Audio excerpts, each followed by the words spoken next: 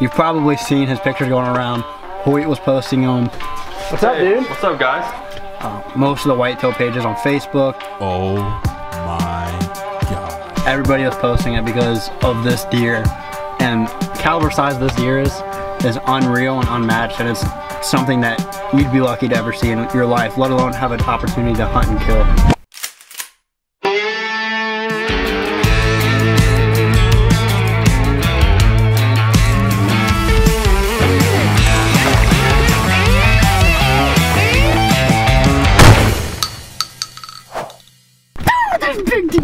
What's up, guys? Today we have something very special for you. If you live around Columbus or just hunt big deer at all in the entire world, you probably have heard of this guy. Kyle Chaney. Kyle freaking Chaney. He is an absolute beast. He kills big deer every year. Year after year after year after year. You've probably seen his pictures going around. Hoyt was posting them. Most of the whitetail pages on Facebook, on Instagram, everything like that.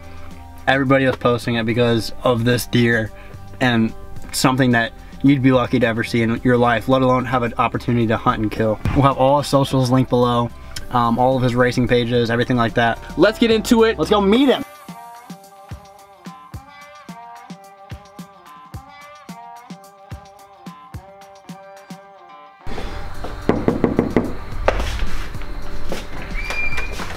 What's up, dude? What's up, guys? Welcome to my house. What's up, man?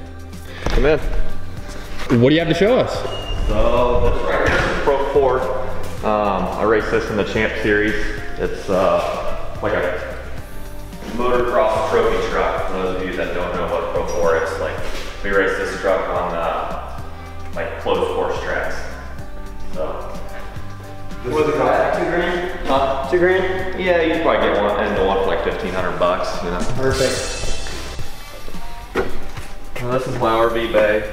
This is where I keep the rig that pulls all the race cars, and this is actually my Can-Am X3 Champ car. This is my short course car from this year. Check this bad girl out. Yeah, I wanted a garage big enough where I could pull my RV in the winter, because we race during the winter too, and not have to winterize it. And that way I could just come in and out as I please without having to winterize it. Thinking ahead. Yeah, That's awesome. This is the car I'm building for a customer. It's a brand new build. I also build cars for guys that want race cars. So CT Raceworks built the cage, and then I'm just putting everything together. Same with this car. This is another car I'm building for a guy. We just got that powdered, and then this was a car I raced at King of Hammers. You wouldn't notice that small tires on it, but this was my King of Hammers car from 2020. At first I thought those were subwoofers. I was like, what do you need those for? He's pumping here in the race. Here you got my bicycle. That's how I stay in shape. I like to mountain bike, and then some of my hunting stuff, some bows, white bows, and lone wolf tree stands. Which one's your favorite? My RX-4 for sure. I love my RX-4, But it's Hoyt, so they're all good. yeah, they're all good. I mean, but my RX-4 is a killing machine. One of these is not like the other. Yeah, one of these has seen the inside of a deer, if you can't tell. Well, they probably all have. This is, now you're gonna go into the house. This is where He said, take your shoes off right now. I do laundry now. Not very good at it. Can you ever be good at laundry? And Holy Grail. Are we at the wrong house?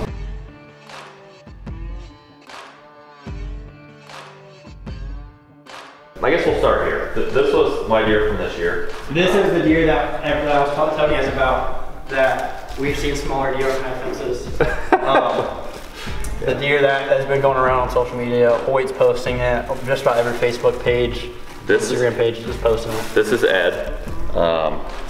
This is a deer that it's kind of been like a ghost to me, really. Didn't get many truck camera pictures of him. I have his sheds from 2 years ago. He's probably, we think he was a 5.5-year-old deer like this. So just a complete stud, but was always a ghost until this year. What you just got him scored today, actually. What was this? Yeah, Buckmaster scored him today. just this side alone scored 115 inches. This side was like 51, and then he had a 22-inch inside spread. He scored 189 even, pretty sure. Put that in perspective, guys. If his match, he was hurt, so there's a whole lot story. He's putting a video together, his own actually.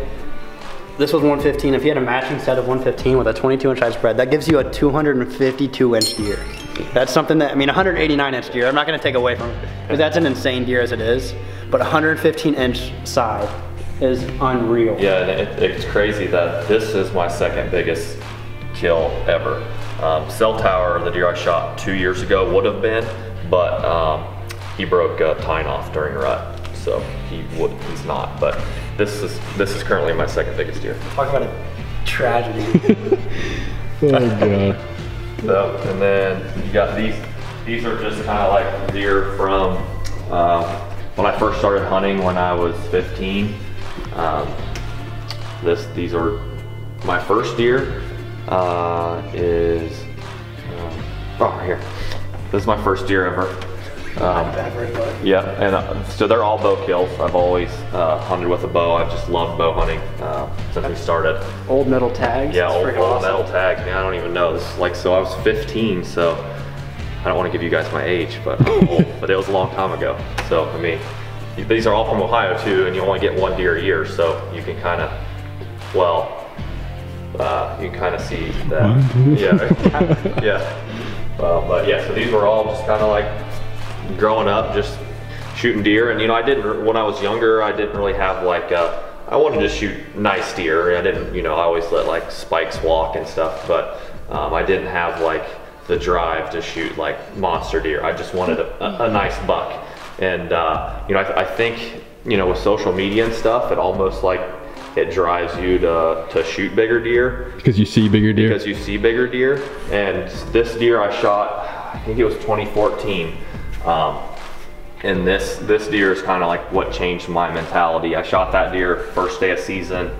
You know, I put in a lot of work. Like, trail cameras were just kind of coming out and getting, well, they were out before that, but I just started using them and, you know, utilizing trail cameras. And I said it took me, I killed on my first set. So after that, I'm like, I sat that year, you know, without hunting the rest of the year, and I'm like, okay, I'm like, I want to still be in a tree and I want bigger deer. Like, I ended up going out like and shooting some does, and like I ended up going scouting for some bigger deer that year and found bigger deer that year. I'm like, okay, this is what I need to do for the future. Like, I want to shoot big mature animals. Like, I want the chase. Like, it was almost too easy. And this deer was probably 3.5 or 4.5, not real sure. But you can tell by his coat, he was definitely an early season deer. But you'd say this is a deer that kind of shifted who you were. You weren't just a casual hunter anymore. You were kind of like, yeah, you took it to like a whole new level. Yeah, I mean, I'm super proud of this deer. I mean, you can still see, he's still got some velvet left on him. I shot him so early, but you know, after seeing this deer and realizing probably what he could have been in another year or two, it really changed my outlook on shooting younger deer. 100%. Well, guys, thanks for watching. No, this is why you guys clicked on the video. So I did shoot this one. As you can see, it's got a metal tag on it. So I did shoot this one in 07. So this was, you know, a big deer I shot. You know, I got lucky. You know, I didn't really put in the work, you know, like I should have, and got lucky and shot a big deer.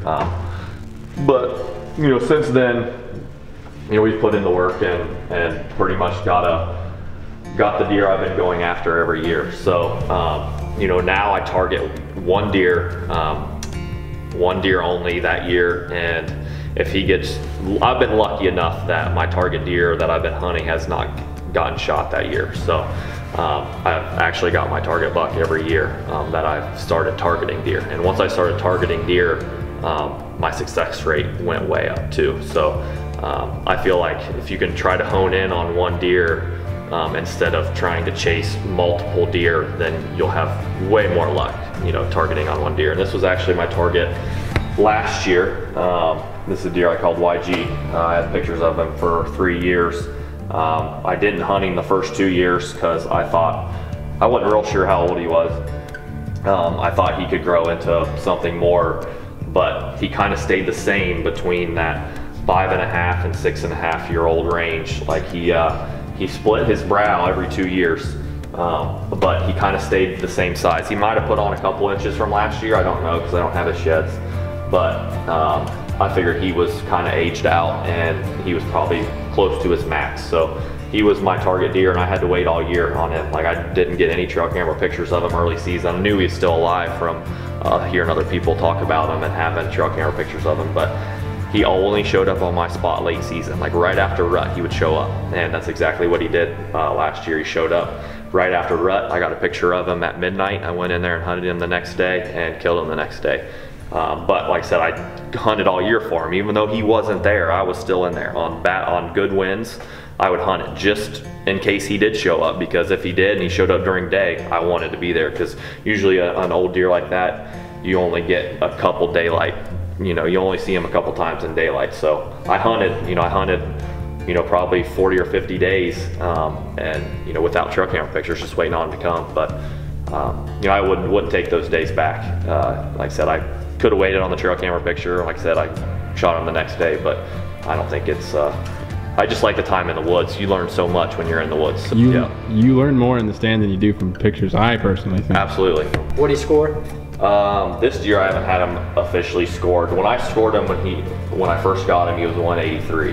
I don't know, it maybe shrunk a little bit, but yeah, he was 183 when I scored him right after I shot him. And then these are just some other deer. This deer I shot 4 years ago. I think it was 4 years ago. 3 or 4 years ago, and this was actually a deer I was not targeting. I did not have a deer that year that I was hunting. I couldn't get on a big one, and I ended up with a new piece of property, and I went in, and actually my first day, he came in and I shot him. See guys, it's that easy. You just gotta sit once and you get a friggin' giant deer like this. I mean, in my defense, the first sit is always the best sit. Like, you're putting the least amount of scent in there, like, pressure, I didn't even scout the area, so I just went in and I got lucky on this one. But it was rut. Did you get him scored? No, I didn't officially score him, but he was 167 by my tape. Gotcha.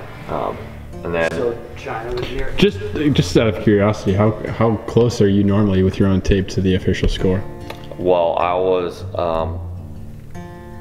13 or 14 inches under on Ed. Like, I scored Ed at like 170 something. That's a hard deer to score though. Yeah, it was a really hard deer to score. I would look at this and be like, all right, somebody else. Yeah. I wouldn't know where to start. I'm usually by like looking at it, just by looking at a deer without scoring them, I can usually tell within 5 to 8 inches. And usually when I score them, I'm within a couple inches, you know, from real score. You obviously watched our How to Score a Whitetail. Yeah, Right, 100%. yes, that's exactly how I learned. This deer, actually there's a pretty cool story on this deer. I did shoot him during rut. I like to midday hunt. And I actually had this deer in on me midday. He came in and bedded down facing me at a tree 30 yards. He came in, I couldn't get a shot at him because he came straight in, and then he bedded down. He came in with a doe. Like I said, it was during rut. The doe went milled off. She was messing around, and he just sat down and bedded right in front of me, looking straight at the tree I was in. So I could not move. He was only 30 yards from me, and he laid there for probably an hour. He would put his head flat on the ground. I've never seen a mature deer bed. He would put his head flat on the ground. He never shut his eyes. Like, very rarely were his eyes ever shut. He put his head flat on the ground, and he'd bring his head up. Like, he would do that. He probably did that 10 times during that hour, and then he got up and walked straight towards me, pretty much hit the tree I was in, and started walking away, and I still didn't have a good shot. So I shot him while he was walking away. I thought I could have a good quartering away shot, and the broadhead just kind of bounced off his rib cage. So I was super sad that day, and he ran off. Well, I ended up hunting same area, different tree, the next week, and he comes back in, same thing, midday. I'm sitting over this bedding area where these does usually bed, and he came in midday downwind of this bedding area. Like, I sat downwind of the bedding area because I figured some bucks might come downwind of this known bedding area. There's all kinds of does that bed in here. Well, he did. He was walking midday, figured these does would be bedded down, and instead of the does, he ended up catching an arrow. But Well, you heard it here first, folks. Big mature deer sleep with their eyes open. Yeah, he never shut his eyes. You got this one officially scored. Yeah, 171. That was the net. That was the net, yes. So this buck right here, I shot this one while I was building the house. Actually, the first time we seen him was running through the bean field while we were framing up the house. I'm like, that looks like a pretty good deer. So we put a truck camera up behind the house, and we ended up shooting him with a nail gun. Bruh. So there's a fair amount of luck with some of these bucks for sure. So he dropped his tool belt, grabbed his release, his handy dandy release, he's always got in his back pocket. So anyway, I put some trail cameras up. I already had some back there, and he ended up showing up on trail camera a couple times, and I ended up going and hunting him one day when we got done working on the house. It was rut. He came in with a couple little does and got busted.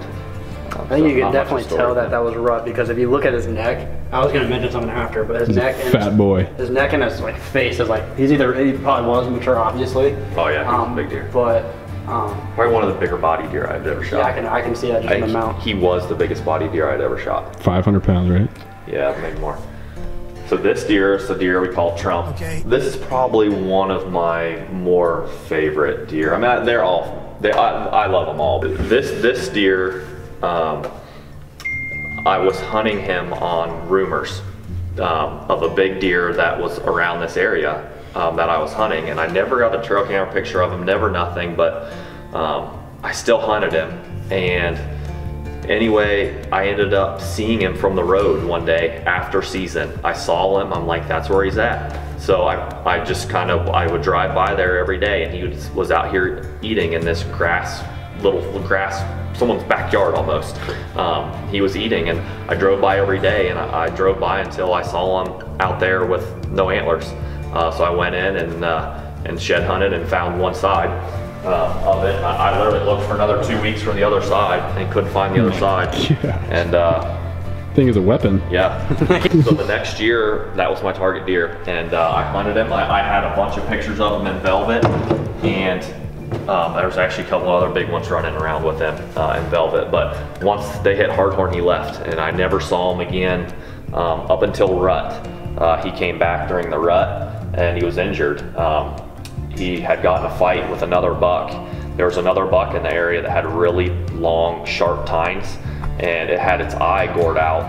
So I'm pretty sure him and this other deer got into it pretty good, like almost to the death, and it stabbed him through his brisket. He had gangrene and everything all up in his brisket.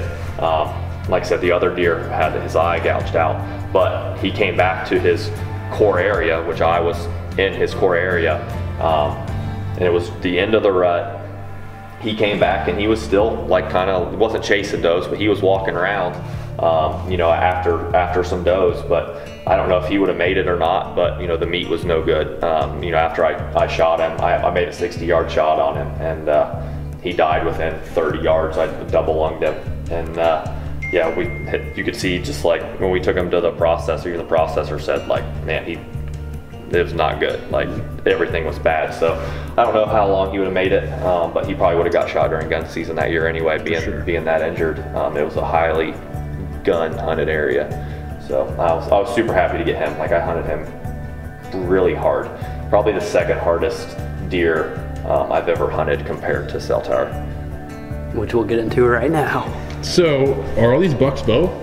Every buck is bow, correct. And that is impressive. That is something that not every hunter can say. Yep, and every buck is Ohio, and every buck is within, I would say, 15 to 20 miles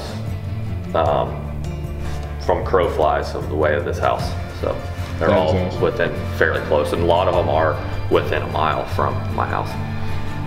So his address is.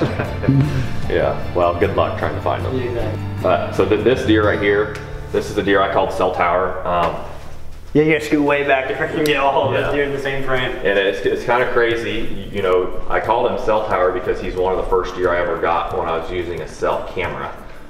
And he just freaking his big freaking looks like a cell tower. But anyway, I mean, I can see why you named I it. can definitely see yeah, so it's kind of fitting. But I got pictures of him the year before this, and then so I started hunting this deer and found out there was another guy hunting this deer. Found out there was a bunch of people hunting this deer. Like this deer, once I started hunting him and kind of got more known in this area, this deer traveled so much. Like this deer was not a homebody deer. This deer covered some miles, and it was crazy. Like I got trail cam pictures of him for 3 years, and during season, like right when season opened, like the day season opened, he'd come to my property.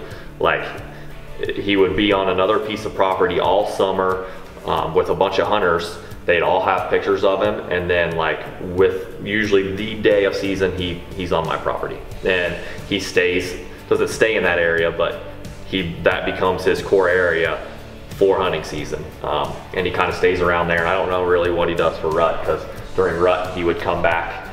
He was almost like on a junket. Like every 7 days I would get a picture of him. Well, October, he came in during daylight. There was like 10 minutes of daylight left. I wasn't in the tree stand. I was mowing the field, actually. I was brush hogging the field that I have this permission to hunt. I was brush hogging the field, and he's at my trail camera that's 70 yards away from my brush hogging, and it's daylight. You know, I get a cell cam pic and I'm in the freaking tractor and he's there. So I'm like, okay, every 7 days he usually does the same thing. So 7 days later, I had a good wind. I sat in that stand. It was the end of October. He comes in, does the same thing. There's like maybe 10 minutes of daylight left. He comes in, and this place I'm hunting, I never hunt corn piles, because like big deer, like they know a corn pile is, you know, it's not normal. Like they will come to them, but usually it's after dark. But this spot where I'm hunting, like it's not like a funnel or anything. So this little piece of property I hunt, like I have to bring the deer in. Like there's no reason for them to come in. And so I do run a corn pile there. So he came into this corn pile, and where I have the corn pile, I think they feel really safe. But the wind was really good. He comes into it. It's about a 60-yard shot from where the tree I'm in to the corn pile. I like staying pretty far away from the corn piles, and there's no possible way he could get downwind of me. So anyway, he comes in and I shoot. I make the shot. Right when I shoot, he turns into me, and the broadhead hits his shoulder and bounces off of him back towards me. It was the craziest thing I've ever seen in my life.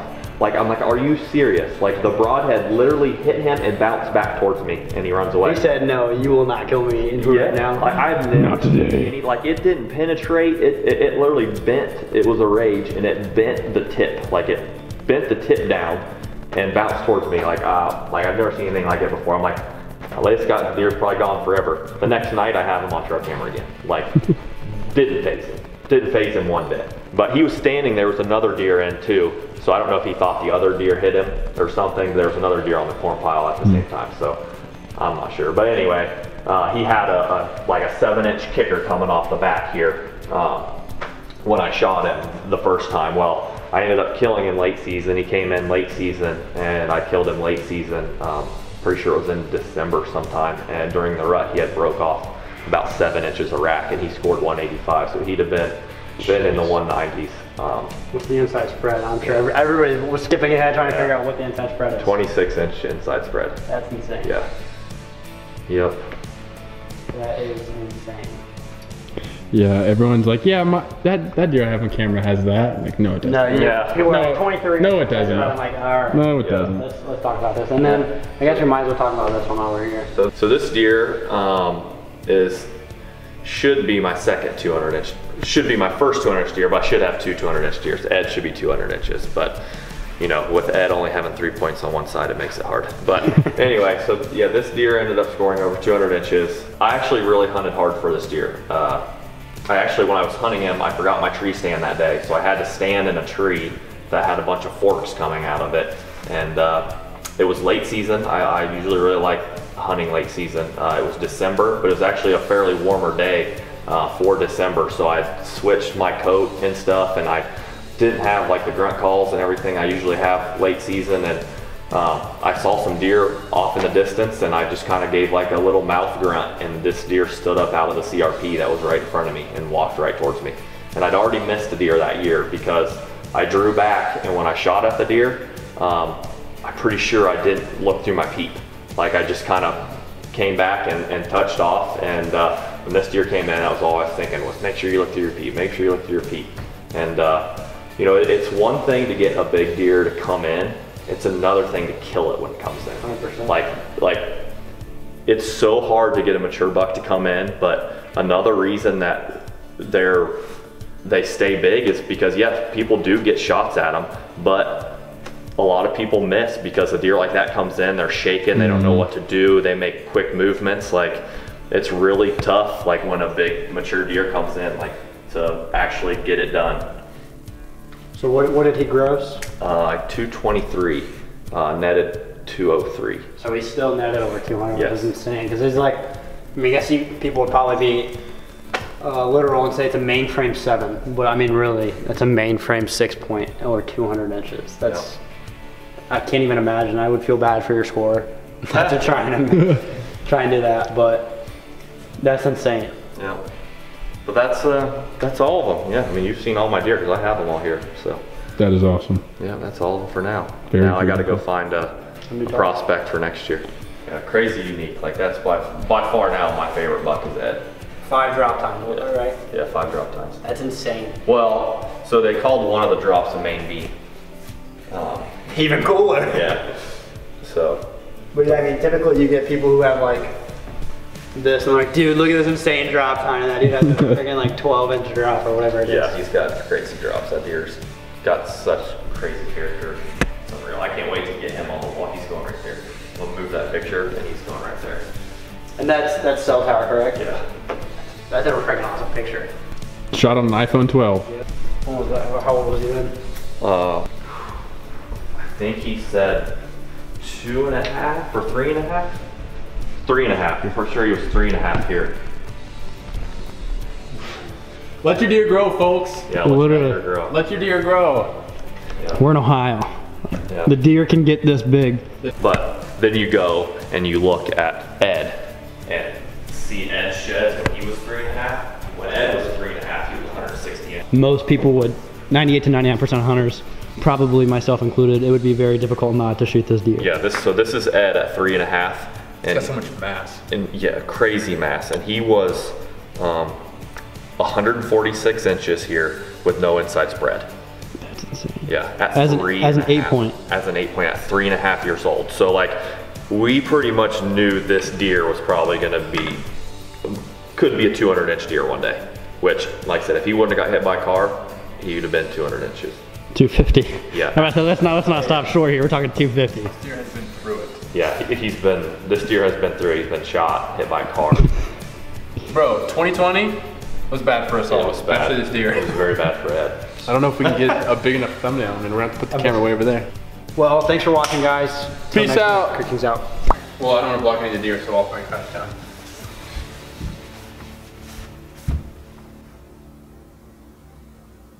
I was gonna take a picture of yours. It's actually a video. I couldn't Oh. figure out how to do the thing. Right, all right. Sweet, man. Dude, I believe. Yeah. what a blessing. Appreciate Thank it, you so man. much. Thank you guys for coming out.